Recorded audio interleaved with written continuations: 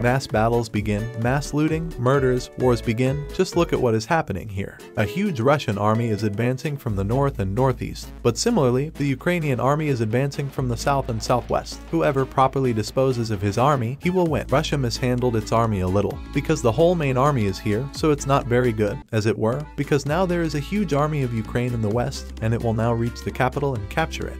As stated by our rules, whoever captures the capital first wins.